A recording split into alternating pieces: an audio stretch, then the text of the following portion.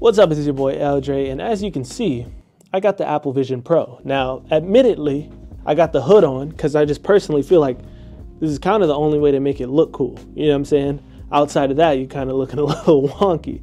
But the question on the top of everybody's minds, at least my community, is how are you going to make beats on this thing? And the answer is, you can't. As of right now, February 3rd, there are no apps that you can like make music on this thing. So if that's your purpose of buying this, get that out of your head right now. But there is one feature that is pretty sick that I can see myself utilizing for business and creating and stuff like that. And no, it's not the DJ app. If you didn't know, they do have a DJ app with a turntable. Maybe we'll check that out later in the video. But what it actually is just using your laptop and blowing it up to have a huge high definition screen. Okay, now it is crisp. Okay, so what we're gonna do in this video is make a beat on it and I'll give you guys my impressions. This is my first time using it, so let's get into it. So boom, this is what it looks like. I'm looking at you. Here's my menu. Now check this out. When I look at this, there's an option to connect. Screen goes black. And now would you look at that? Okay, so here's Ableton. Let's make it full screen. I mean, that is just ridiculous. Can you guys even see this? I don't even think I need it that big. Let's make it a reasonable size. And let's bring it right in front of me right here. That's a more reasonable size right there. And then you can hold this down to make it straight. Okay. That is much more reasonable. Now, I don't know how the audio recording is going to be, so forgive me. And I can see, which is cool too. But yeah, let's actually move this back some. And yeah, let's just make something. Let's use some loops just to like make this like not the longest video ever.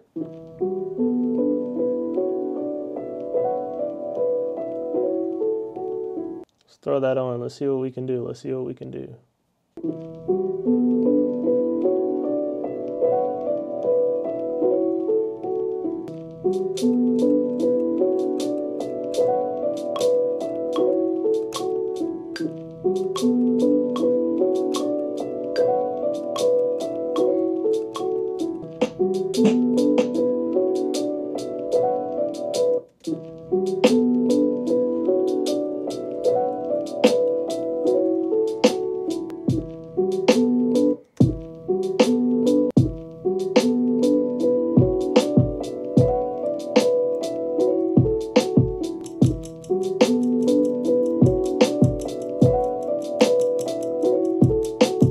Now the lights keep changing in it, but I don't think, oh, low battery, shoot. So you can plug the battery in to extend the battery life. Apparently the battery life is like 2 hours. I've been using this for quite a while now. I doubt that it was fully charged when I got it too, so. All right, so now the Vision Pro is charging. Let's chop this sample up. I wonder, cause like I can just pull this closer if I really need to see like, whoa, that is sick.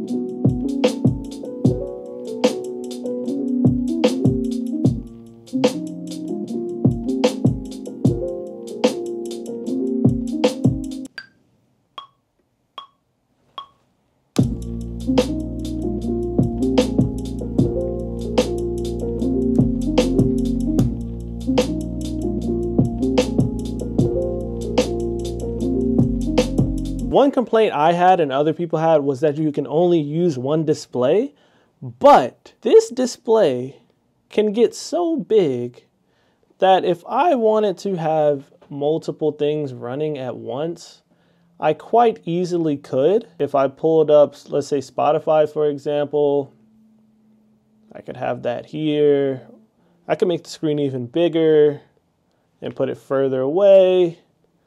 and have even more things running at once. I'm gonna pull up mixed and key, even though it's small. Let's pull up the big version, and I could literally have all this stuff going on. So I wouldn't say it's the worst thing. Like, I could have RC20 and like whatever else going on. Like, I could come super close. That is what's, the fact that I can like really be all up in it, like, oh, and get up in there, like, that's sick. Like, if you can't see well, bro, throw the city park on there.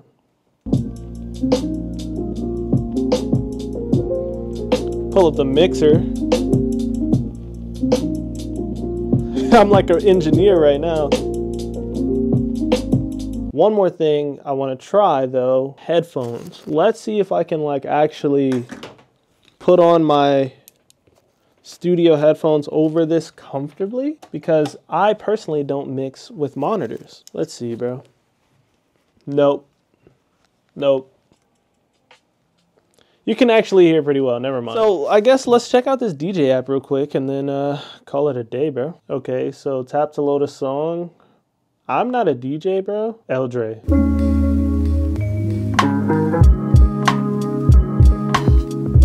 Let's see. Now how do you go into it? Oh, lame. I gotta pay. Whoa. Oh, there it is, there it is. Okay.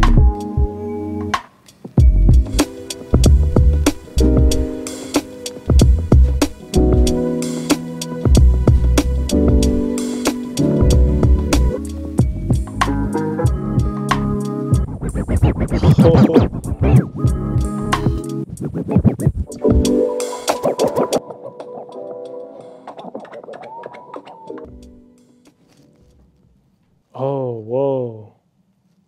So I guess I can listen to vinyl in this.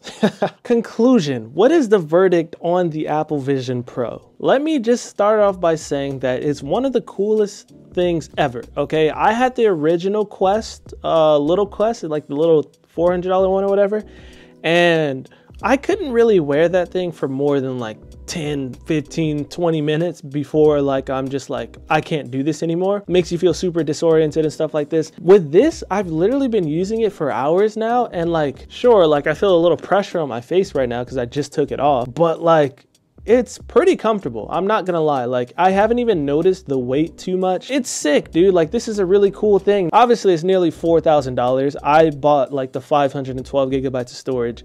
So, and I got Apple Care too, because I mean, I don't know what's gonna happen if this breaks. But as an Apple fanboy, like, this is a must-have for me. I'm sorry. But now, as for this being like a business use, I honestly, like, in the studio, I don't know. But like on the couch, in the bed, I see this just being used anywhere but the studio. I might use it here and there in here. Where I see the real utility of this is laying on the couch, doing all the stuff I do on my laptop, but just way bigger.